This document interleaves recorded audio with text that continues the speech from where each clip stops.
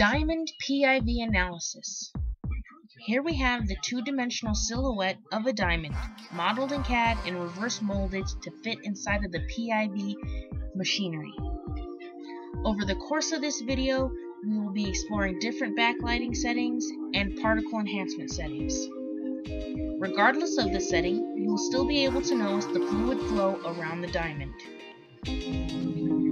As the fluid is allowed to accelerate towards the diamond, you will notice a stagnation point at the very top of the shape. This stagnation point causes the fluid to flow around the shape.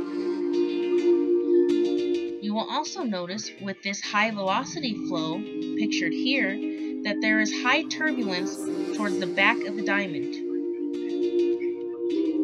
This turbulent flow creates eddies, also known as recirculation pockets.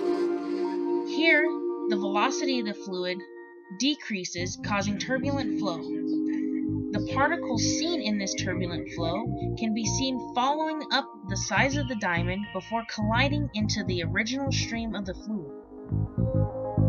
As the velocity of this fluid increases, the amount of turbulence seen also increases.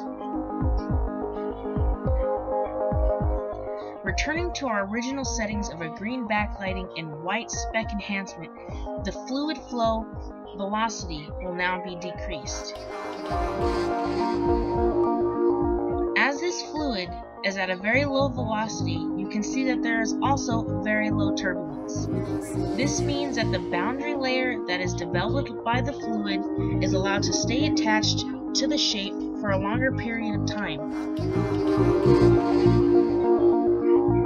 Again, as the velocity of the fluid increases, turbulence increases, which can be seen here.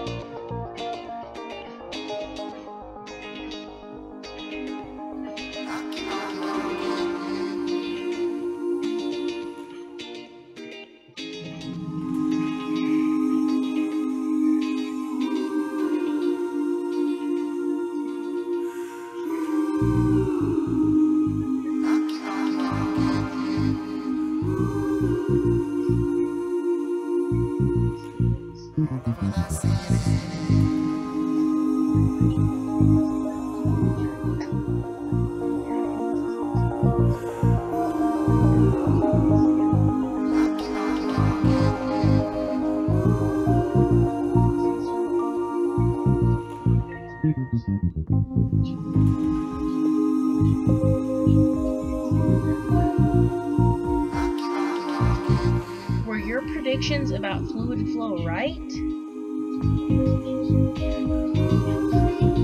Let us discuss.